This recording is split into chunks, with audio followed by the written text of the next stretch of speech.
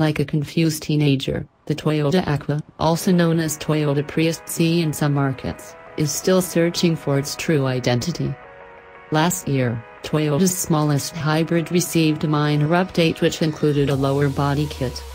However, this year, the Toyota Aqua has adopted a more SUV-ish look. The changes made to the new Aqua are fairly prominent, which are marked by a new front and a modified hood.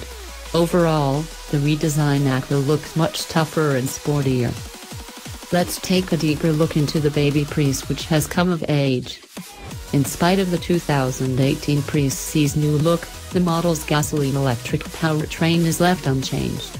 All Prius C models once again utilize a 1.5-liter four-cylinder engine and two AC motor generators that produce a combined 99 horsepower.